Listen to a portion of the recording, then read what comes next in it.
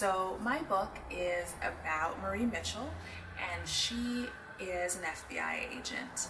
The book is set during the Cold War, and she is approached by the CIA and asked by them to help undermine a real-life historical figure, Thomas Sankara, whose Marxist government they see as a threat. I also wanted to just say that I hope everyone is doing as well as can be expected. I know this is a really hard time for everyone, and nothing is happening like any of us were anticipating. So I also just wanted to wish everyone and all of their loved ones happiness and